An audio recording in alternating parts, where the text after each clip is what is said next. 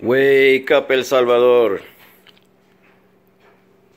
I'm coming to you live from my kitchen. I got this jersey in the mail yesterday. I ordered it from Nicky's Sport out of Los Angeles, California. As you can see, Nicky's does a really good job. They do really fast delivery, and I'm really happy with the results. This is my third product that I've purchased from their company, so if you'd like to check them out, nickysports.com. I'll put a link in the description box for you. I got this jersey made in honor of Ruben El Polaco Marroquín.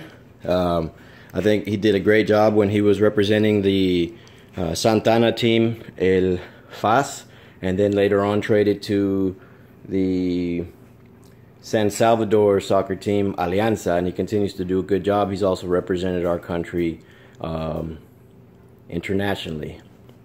So what I wanted to talk to you about this morning is El Salvador doesn't promote their players. There is no marketing department for their players. So many of you, unless you're from El Salvador, have never heard of El Polaco. And so many other players that come out of El Salvador that have lots of talent, lots and lots of talent, but because there's no promotion, because there's no marketing department, these guys get no publicity, and most of them never make it out of El Salvador, even though they're very, very talented players. Marroquín, El Polaco being one of them. A lot of the players that play in the club Division 1 football or soccer in El Salvador play for nothing. They play absolutely free.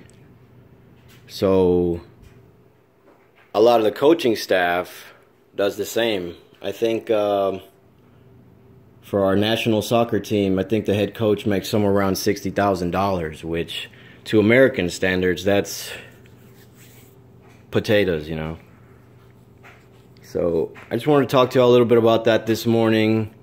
It's a little frustrating for, I'm sure, for the players who use this career as a way to make money, as a way to get paid, you know, as a way to support their family. They've worked hard their entire life. They've worked hard to build up their career, and only to come find out that the club teams in El Salvador don't pay, and if they do pay, they pay very little money, and it's not enough to support yourself or your family, much less consider a career. Another thing that I wanted to touch on was a lot of these stadiums in El Salvador don't have seating for the entire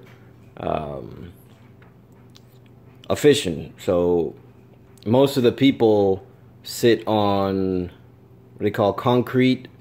The stadiums are usually made out of concrete or metal, and typically it's just like bench style.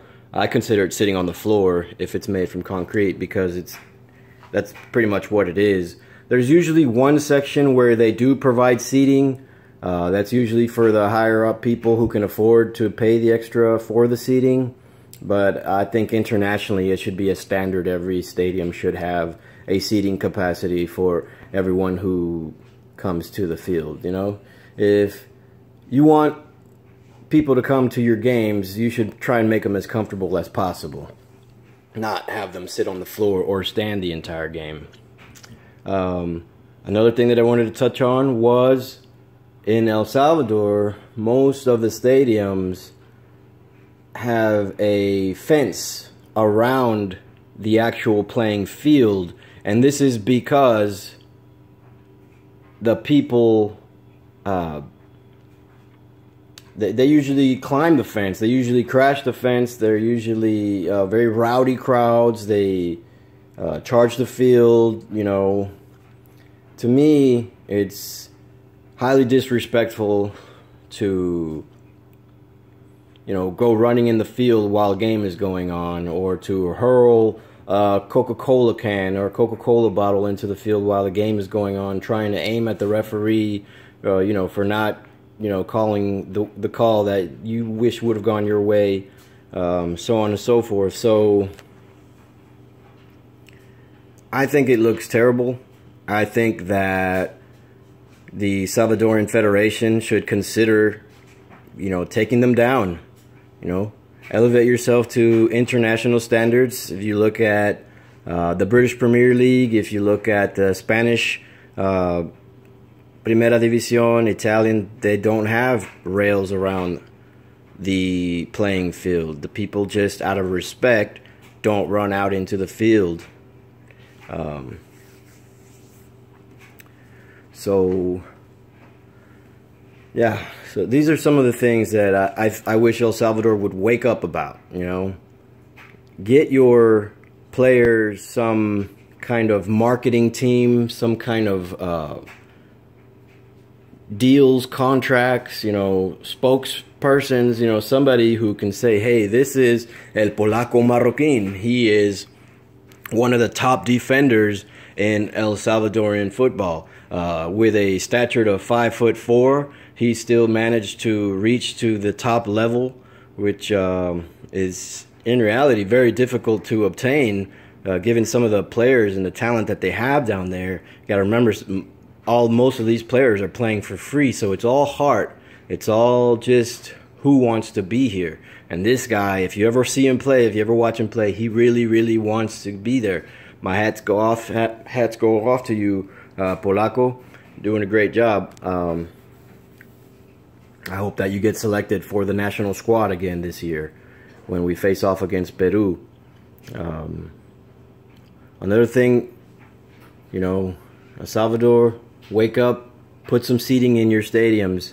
And if your club team is orange, have the seating match the club team colors. Don't make the seating blue in a stadium full of orange just because blue is the national color of our national team. That doesn't make any sense.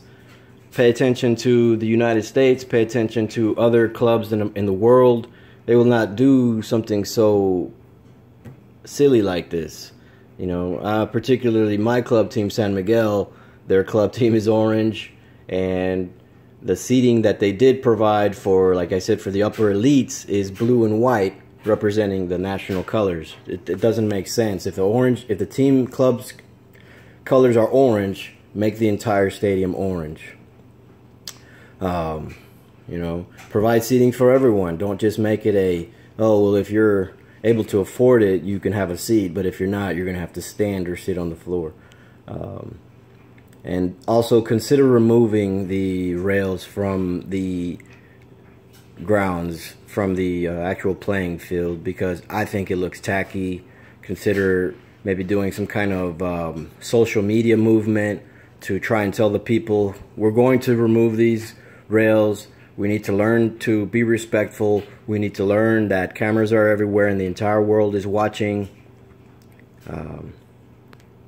And then implement the changes. So, with that being said, I know I went on a rant a little bit too long. Thank y'all all for watching. Don't forget to hit the like button. Don't forget to subscribe. And don't forget to hit the bell so you get notifications when we make new videos. Also, check out Nikki's Sport out of California. They have virtually every club and national team jersey in the world you can think of. Alright, until next time, have a good day, YouTube.